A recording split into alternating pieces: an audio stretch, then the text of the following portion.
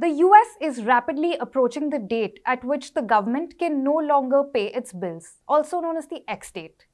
Republican and White House negotiators are moving closer to an agreement to raise debt limit and cap federal spending for 2 years, though a deal is yet to be struck. Now, even getting close to a breach of the US debt ceiling has in the past caused significant disruptions to financial markets in the US with global spillovers.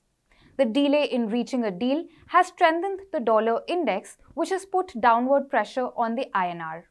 Stock markets too might feel the heat, and any business with exposure to the US market might also be wary. With pressure on US sovereign yields, the ripple effect cannot be ruled out entirely on domestic yields. So far, domestic factors continue to outweigh global ones in Indian financial markets. Now let's have a look at the alternate and unlikely scenario, that of a default. No deal and a default will obviously be a negative for India as flows will move out of risk assets, but it will also depend on how much the US government will be forced to cut spending and where. That's according to Subhadeep Rakshit, senior economist at Kotak Institutional Equities.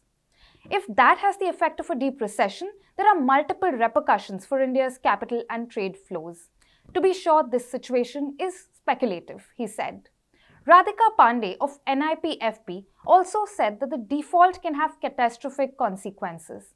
For instance, Indian exports can plummet further, there can be changes in trade patterns, and non-US trade can gain impetus.